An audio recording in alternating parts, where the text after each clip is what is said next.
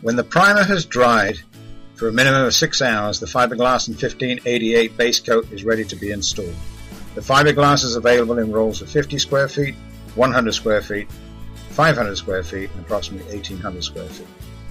The Fiberglass rolls have a width of 50 inches.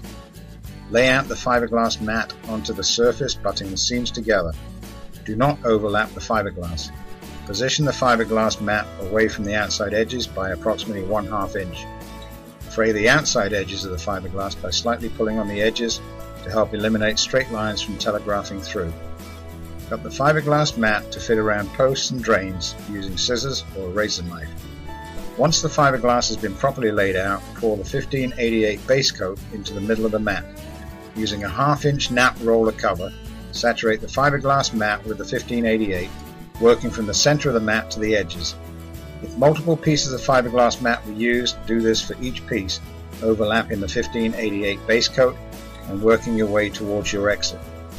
Coverage rate of the 1588 base coat is a maximum of 45 square feet per gallon. Applying the 1588 too thin will not allow enough product to soak through the Fiberglass and ensure adhesion.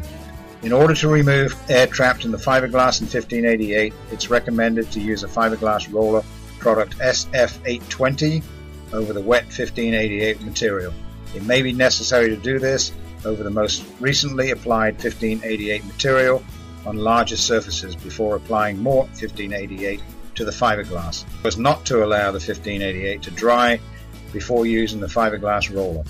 If you do not have the Fiberglass roller, allow the 1588 to dry, then cut the air bubbles with a razor knife and put down the Fiberglass with more 1588 base coat and allow to dry before moving to the next step.